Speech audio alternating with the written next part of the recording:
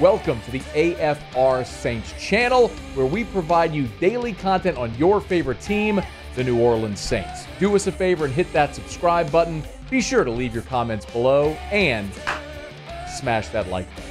Who dat? Mickey Loomis joined the fun over at the NFL meetings on Tuesday, met with reporters. Naturally, one of the things they asked him about was moving on from Michael Thomas. Here's what he said.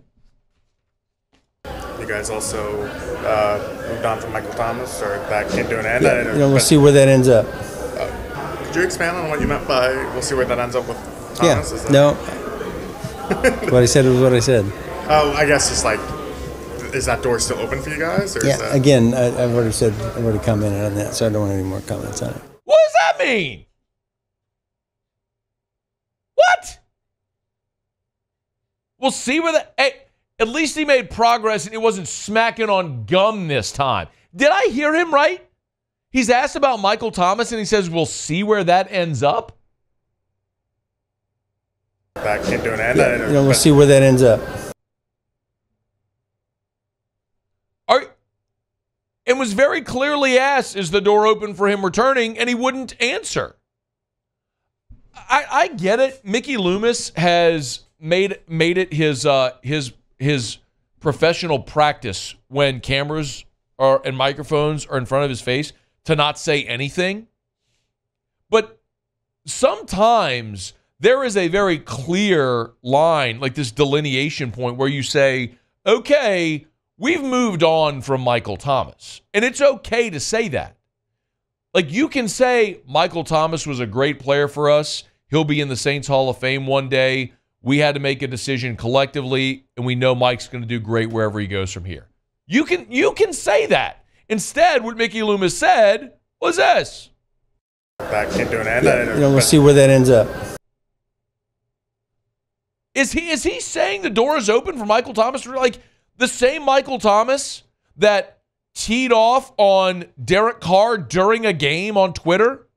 The same Michael Thomas that wrecked Dennis Allen in the front office, that basically said, hey, when Sean Payton was here, I wasn't a problem. Now this guy?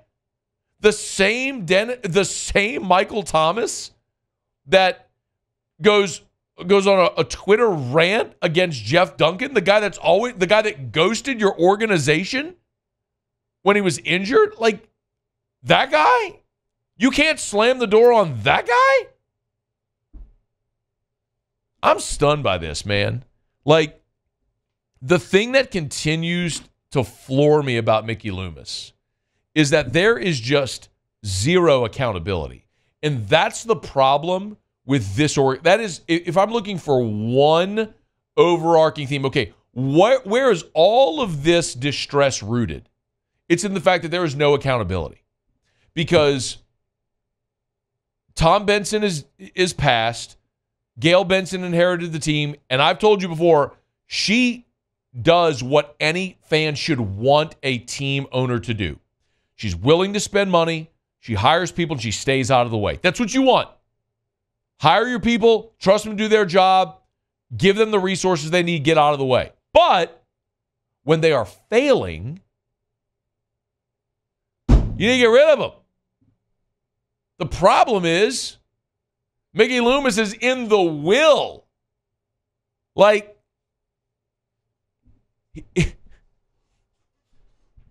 he's the kid that knows he's the heir to the throne. The entire family fortune is coming his way. And he's got no accountability. That's Mickey Loomis right now. So he's not accountable to anyone or anything. So he keeps saying stupid stuff like that. Are you moving on from Michael Thomas? I don't know. We'll see where that ends up. We'll see where that ends up. I remember watching this. You remember that show, Coach? It's an old show with what was the actor's name?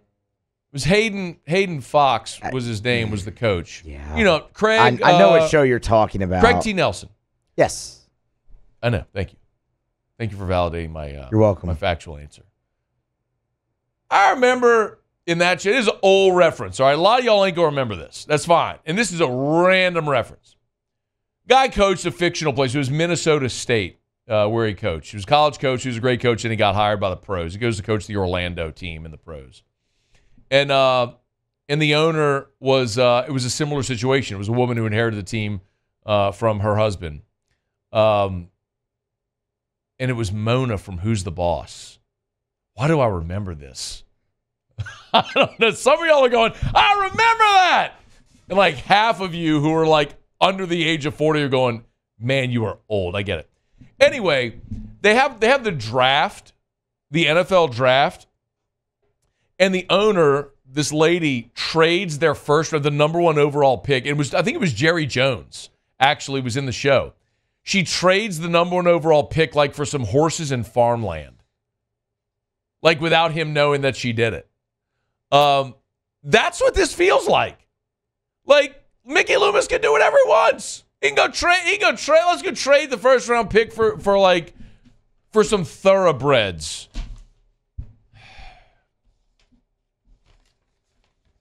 What are they doing to my team?